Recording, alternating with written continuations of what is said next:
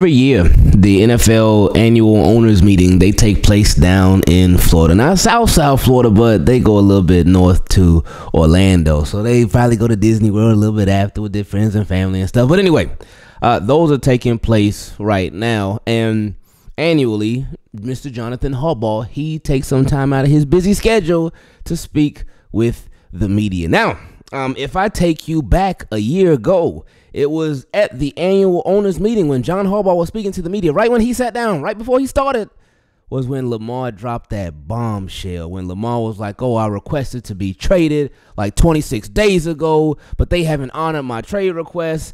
I just want to go to a team that's willing to have all that stuff." Y'all remember that. But thank goodness we are exactly a year removed from that. So we ain't got to deal with stuff like that. Oh, that was some scary times, man. Oh my goodness. But anyway, John Harbaugh, he had a lot to say. He gave us a lot of updates on some stuff that's going on with the Baltimore Ravens. Some big updates, some that we believe in, some that we like. We're gonna get into all of that. But before we do, make sure you subscribe to the channel, turn notifications on, and run them likes all the way up. Y'all been going crazy with the like button recently, and I appreciate it like crazy. Keep on going crazy with it. And special shout out to our newest Team Keep It Clean patron, my guy, 7. So thank you, 7. I appreciate you. If any of y'all would like to become a Team Keep It Clean patron, you go to patreon.com/Ingravenvids, and let's get into it. So, John Harbaugh, at the owners meeting, speaking to the media about the Baltimore Ravens, he first talked about how he appreciates the efforts to get the kickoff return back in the game. And I've been real surprised on how that's been going, because I told my guy like a long time ago, my guy Get Old Vegan, told him a long time ago, Tariq, that I expected the kickoff to be eliminated from the NFL within like 2 to 3 years. And I told him that back maybe like 5 years ago, 5-6 years ago, something like that.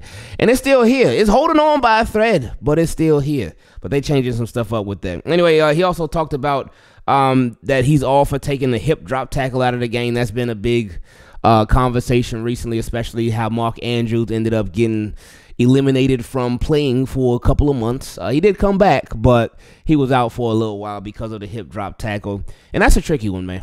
That's a tricky one. I know defenders, they talked about it. Richard Sherman and Sean Merriman, I know they had a conversation about it, where the defenses already have a big unfair advantage. Well, offenses have a big unfair advantage compared to defenses, because again, the NFL, they want points, they want scores and all that stuff. They want to make it extremely hard for defenses and defenders. But I think Richard Sherman talked about when you have to tackle somebody that's bigger than you, what do? You can't go head up with them. You almost got to do that hip drop tackle. So we'll see what happens with that.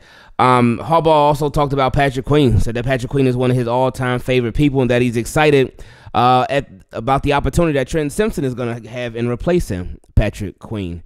So that kind of gives us a little bit of insight right there that it could be Roquan and Trent Simpson. So we got to come up with a nickname for Trent Simpson. We're going to call him T30. We're going to call him Simpson. We're going to call him Trent. We'll figure it out later. He said he fully expects that Simpson will play very well, and also said he was happy to get Chris Boyd back. You know, big special teams guy, Chris Boyd, big captain of special teams guy. So I'm sure he will be very good in his role again, since it's a role that he's already familiar with, so that helps. He also talked about the young tight ends evolving is going to be a big part of what we're doing now. We would all hope so, because with Mark Andrews and Isaiah Likely, we all know, we've all talked about it a lot of times, that it is crazy how if one of them's out, then hey, whichever one is on the field, they're going to go off, and vice versa. But if they both on the field, which we like, oh yeah, both healthy, both on the field, let's go, nothing ever happens. They can't both produce for some reason. It's like the strangest thing. And one thing that a lot of people have been thinking about and wondering if the Baltimore Ravens should do, and my guy 7, the newest Team Keep It Clean patron, asked this question. He said, "Hey, Ingraven, I've been following since you and Nitro did a joint video. Appreciate that." He said, "Top 3 content creator, and I can't wait to see what Team Keep It Clean goes." I would probably be considered a bottom 3 content creator, but I appreciate you. He said, question, do you think Likely could solve our big body X receiver role? Lamar and him already have great chemistry, and he comes down with everything. Well, yeah, Likely is really good, man. And I always said that if he started, obviously it can't happen because they got Mark Andrews, but if he were to start a full 17 games, he'll be a top 5 tight end, no doubt in my mind at all. None. And I don't even think there's any doubt in y'all minds either that he'll be a top 5 tight end if he were to start every single game for the Baltimore Ravens. Now, as far as him being that big body receiver X, I mean, they could put him out there sometimes, but he's a tight end. So he does stuff different. I know he used to play wide receiver, but he does stuff different than a wide receiver. He's used differently than a wide receiver is. You can have him out there, but I wouldn't want them to be like, all right, since we got Isaiah Likely, you know what? That'll solve all our problems. Still use him now. Use him and have plays and stuff where he's out at wide receiver and whatnot. But I wouldn't want them to go about it like that and be like, you know what? We're going to neglect the wide receiver position. I mean, right now they ain't got to go crazy with it, but there is like one significant spot that's available right now. But we're going to talk about wide receiver in a little bit because John Harbaugh, he said something when it was like, anyway, let's keep going. Harbaugh also said, here we go. He said, I think we're going to be in great shape at wide receiver. Give those young guys a chance and see how they do. A lot of people take this as, no, we're set at wide receiver. Yeah, Harbaugh, I agree. Yeah, Harbaugh speaking the truth. No, he's not. Give those young guys a chance and see how they do. The Baltimore Ravens are not going to do this. They're not. They are definitely. When I saw that, I said, oh, yeah, they definitely getting wide receiver. A veteran wide receiver at that. They recently brought in Michael Gallup. They recently brought in Josh Reynolds. They getting a wide receiver. Who it is, it might not even be one of them. It probably won't even be one of them two. But it's going to be somebody. I can guarantee you. So who is going to be, we'll see. But when I saw that, yeah, okay, Harbaugh. I believe you. Anyway, continuing, he said he'd be happy to bring either J.K. Dobbins or Dalvin Cook back. He said, hey, y'all train together. That's enough. Y'all ain't going to be playing together. And then come playoff time, y'all ain't going to be playing at all. But anyway, he said, but if it can happen, he's confident giving young guys an opportunity. I don't think either one of them is going to be back. I would love for both of them to be back, especially with the injury to Keith Mitchell. And just to have, that would be 3 running back ones on a team. Think about that. There will be 3 running back ones on a team. 3 guys who have started plenty of games throughout their careers.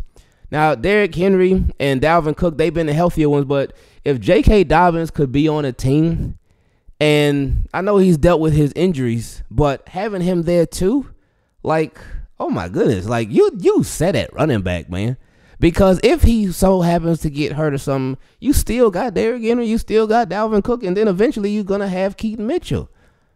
So, I wouldn't mind it at all. Because that would be such a nice lineup, man. Think of 3 number 1 running backs. You got to deal with Derrick Henry. Oh, man, we're so tired of tackling this dude, Derrick Henry. He's so annoying. Then Dalvin Cook comes off the bench. Oh, now we got to deal with Dalvin Cook, man. Move out the way. Leave. Then you got to deal with J.K. Dobbins, a healthy J.K. Dobbins. Oh, man, that would be great.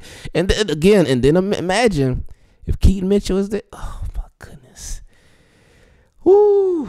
But I just, and that's just me. I don't think either one of them is going to be back. I would love for it to happen, but I just don't think it will. Speaking about somebody being back, Harbaugh said there's optimism that both Jadeveon Clowney and Kyle Van Noy will be back.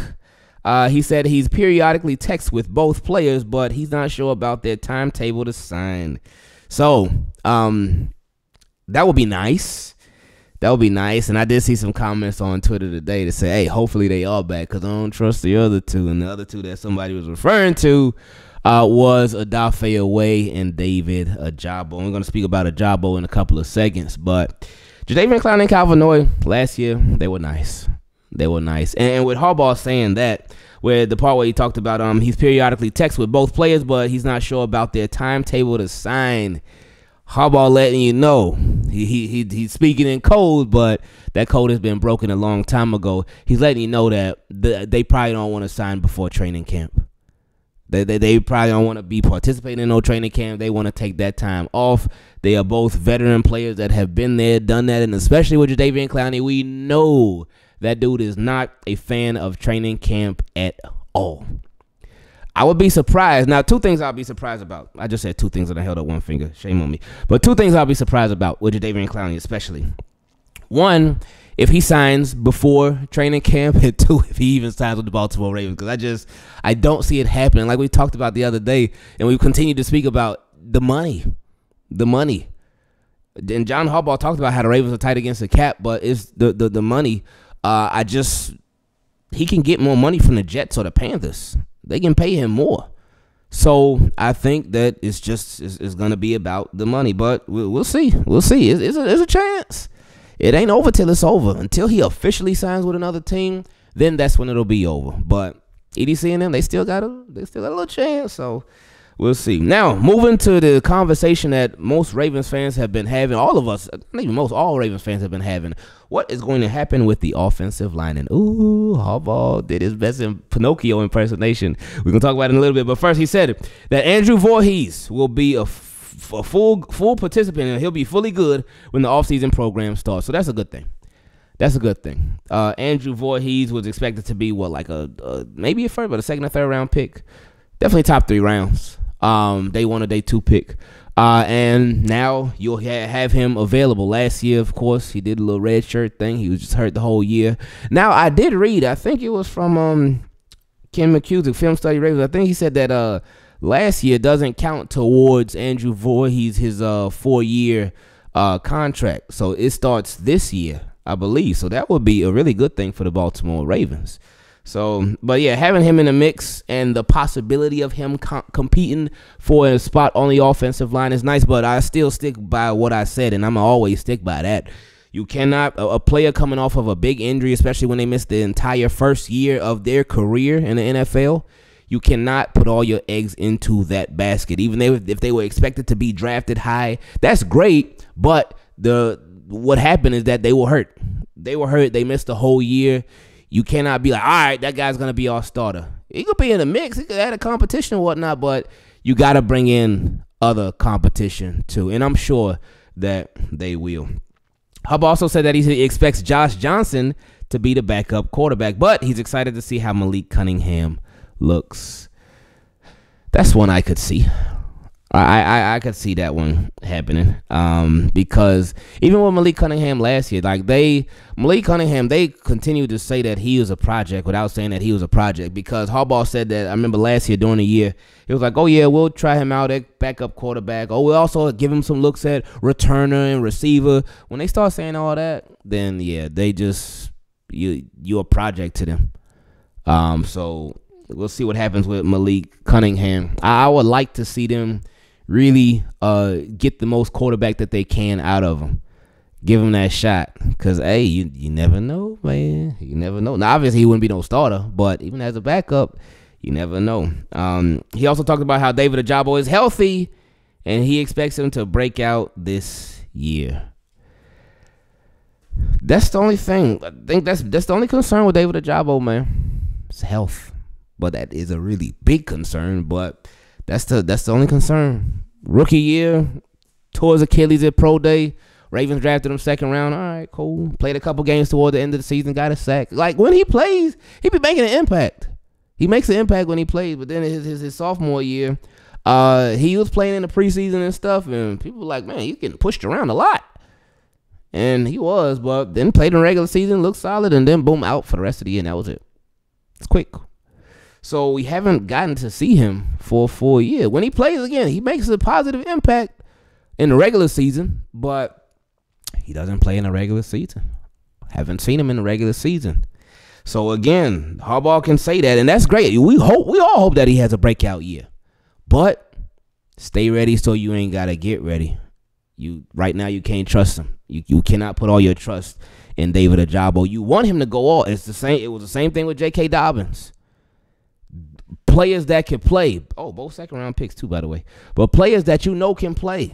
Players that you know can ball. Players that got all the potential in the world, but health keeps getting in the way. When health keeps getting in the way, you got to take other avenues too, man. You got to take other routes. You got to make that GPS take a little alternate way because the way that player has been going, it just hasn't been working. So have other options ready, please, Jonathan Harbaugh, please. And I know you will. I know EDC, and I know they will. Hey, if you turn that Texan, Jadeveon Clowney and Calvin Noy, turn that periodic Texan into daily Texan, please. Shout out to the Daily Text, by the way. Anyway, Harbaugh said that Lamar has told the organization about a few of the wide receivers that he likes coming out in the draft. Oh, yeah, that's funny. So, and I saw this comment on Twitter, too. My guy, Gamer Guy 9, he was like, oh, yeah, so basically whichever receivers are from Florida. And that's what it is. But think about this. If it's a receiver from Florida, Lamar Jackson is guaranteed to have an excellent connection with, guaranteed. Because think about it. Hollywood Brown, where's he from? He's from Hollywood, Florida. He's from Florida. And Lamar Jackson, he liked Hollywood and they boys and whatnot. Their connection was A1. Zay Flowers, where's he from? He's from Broward County, Florida. Him and Lamar's connection is A1. So if Lamar is telling them about some receivers that he likes, and they from Florida, they already good with me. If they from Florida, oh yeah, you straight. But the connection is gonna be there. It's gonna be there. So, and then they're gonna have an off season together because they all gonna be down here in South Florida training. Yeah, all right. So that's a good thing. Harbaugh, here come Pinocchio. Harbaugh said that Daniel Falele will get a chance to win the right tackle job. Hey, and you know what, man? I take it back. Harbaugh wasn't being Pinocchio with this one. He wasn't telling a lie. Because while he said Daniel Falele will get a chance to win the right tackle job, like my guy Skeptical pointed out, Harbaugh didn't say it will be a big chance. He said it will be a chance. But no, with Falele, it's all about opportunity. Falele is somebody else who was a project for the Baltimore Ravens. Somebody I think they just hoping they can turn into something. All that size that he got, they just got to find a way to really have him use that, incorporate some agility as much as he possibly can, but just really try to get the most out of him as a 4th round pick from a couple of years ago. And somebody he's been getting more and more experience as time has gone on, especially last year with being on the rotation with Morgan Moses. That has been, that's going to be something to see. I don't think he's going to win the job, but having him as a backup is not a bad option. And hey, who knows? Who knows? He could shut me up and he could have an amazing training camp and all that, amazing off season, and then we have Daniel Falele, all 7'8" of them, being the Baltimore Ravens right tackle. You never know. But I just don't think it'll be him. It's a possibility, but I think it's still gonna be a veteran. I still think it's gonna be a veteran. Because we got left guard, right guard, and right tackle. So it's going to be a mix of veterans, and I think 2 veterans and 1 rookie. That's how I think it'll shake out. Now, I know people still freaking out about the offensive line, which I get it, but the time is ticking. And another thing, free agency, obviously, we've been in free agency for a week and it hasn't been, about a week and a half. It started on March 11th or March 13th, something like that. I forgot what day it started. But it's been a little over a week and a half. Draft coming up a month from now. But remember, after the draft, a lot of guys get cut. A whole lot of guys get cut after the draft. Ravens, they be looking for that. It's like when people go shopping. People go shopping and they be spending all this money, buying all this stuff. But Ravens are the people that wait. They say, oh man, these stores, they out of stock on everything. You know what? Let's wait till all these people they start returning their stuff, and then oh yeah, we're gonna find a bunch of deals, and that's what happens every year. So that's why I'm not tripping about really anything going on right now. It's so early. Again, the season starts in a little less than 6 months. So they got plenty of time. Something else that Harbaugh said, he said that saner heads have prevailed and Patrick Ricard will be staying at fullback, not moving to offensive line. I mean, we know Patrick Ricard could do everything, but whose idea was that? Now, they did say, I remember when they talked about that last year. they had Patrick Ricard working with the offensive line last year in the offseason. I do remember that, but I guess they scrapping that now. They like, hey, he gonna stay at fullback. And I'm still surprised that they didn't cut him and re-sign him yet or redo his deal. I'm surprised. I really thought that they would have done that by now. They could be waiting. I mean, the fullback market don't go crazy, but they could be waiting till teams are more established at the fullback position just a bit, because they may not want to risk doing a Ben Mason. They might not want to risk Pat Ricard doing a Ben Mason, where they cut him and then they agree to him. They have a verbal agreement. Oh, you gonna be back? Oh yeah, I'll be back, buddy. I'll be right back, buddy. I can't wait to come back. And then when it comes to him coming back, he end up going to New England or something. So we'll see. He also said, Harbaugh said, we're in a tight cap situation, and he attributed the Morgan Moses trade to just being too tight against the cap and needing some flexibility. So shout out to John Harbaugh for that one. He had a lot of interesting stuff to say. Shout out to Jeff Zrebiec, because we were able to just look at his Cliff Notes. So shout out to Jeff Zrebiec. Jeff Zrebiec is the best in the business at covering the Baltimore Ravens. We love Jeff Zrebiec. Love Jeff Zrebiec a lot because he be coming through major. And one thing that I really appreciate about Jeff Zrebiec is that he don't just say anything. When it comes to his reporting, he don't just put anything out there. If he puts it out there, he is 1,000% certain on it. That's why we love everything that Jeff Zrebiec does. Now, it didn't stop there, because this is from Jamison Hensley now. He talked about Odell Beckham Jr., and Jamison Hensley talked about some different things in a little bit more detail, because he talked about it. He said John Harbaugh said the reason why Odell Beckham Jr. is not returning to the Baltimore Ravens is a financial one. It's all about the money. And he said Harbaugh pointed out that Baltimore is tight against the cap. So with Odell Beckham Jr., yeah, he said it's about the money. Huh? Yeah, okay. They could have worked out something, but it's okay. Odell Beckham Jr., you're gonna have a good time down in Miami once that becomes official, and I think it'll become official. That's gonna be fun to watch. Like Tyreek Hill, Odell Beckham Jr., because Odell can still play, but can he stay healthy? Can he be out there a lot more than he was with the Ravens? Because the Ravens, he was out there here and there, but he didn't get a high percentage of snaps like that. Can he get that in Miami? We'll see. Also, back to the John Harbaugh talking about Josh Johnson. He said he can play at a really high level. And he said that Josh Johnson and Lamar Jackson have a great relationship. Now, that's important. With the starter and the backup quarterback, it is important that they have a really good relationship, because it makes a big difference. Like, you don't want just two quarterbacks, your starter and your backup, to be beefing. Like, and I'm sure every backup quarterback, they want to be a starter. Like, everybody will want to be a starter. Like, you don't play in the NFL to just be a backup. You want to start in the league. You want opportunities. But I think with Josh Johnson, especially at this point in his career, like, he knows that anywhere he goes, he'll be a filler. He'll be a transition. He'll be not even a transition player. He'll be just a backup. He'll just be a backup. Somebody who's there to support the starters. And I think it's a role that he's definitely accepted. That's why he keep coming back to the Ravens, because he know he's not going to start for the Ravens, but he know that he's going to offer his services as a backup, as another camp arm, and just as somebody that can help the team continue to do what they've been doing. Team, keep it clean. I appreciate everything that y'all have been doing and that y'all continue to do.